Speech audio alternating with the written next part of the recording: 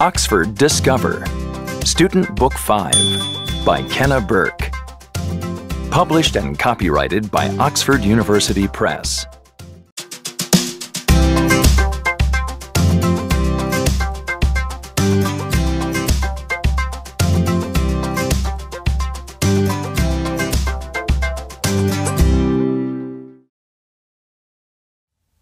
Hi there. Do you know what type of animal this is? That's right, it's a parrot. This parrot's name is Jasper.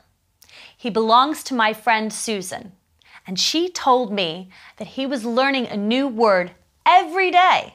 Isn't that amazing? So, today's big question is, how do animals communicate?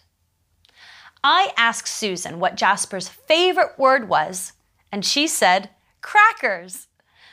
Of course, not all animals can talk, but every animal communicates, and they communicate in different ways. Animals communicate with each other for different reasons. A lot of animals are very territorial. They have their own space or territory, and they communicate to defend that space. Hippos, for example, bellow when they feel threatened or want to fight another hippo. These bellows can be as loud as thunder or jet plane. Camels spit when they feel their territory has been threatened.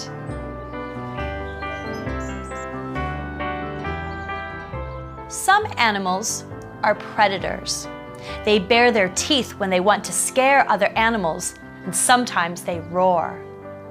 When other animals hear these predators, they warn each other. Monkeys, for example, communicate different alarm signals for different predators. If a monkey hears the alarm signal for a lion or a cheetah, they climb into the trees. But if they hear the signal for an eagle, they stay on the ground. Animals communicate in different ways.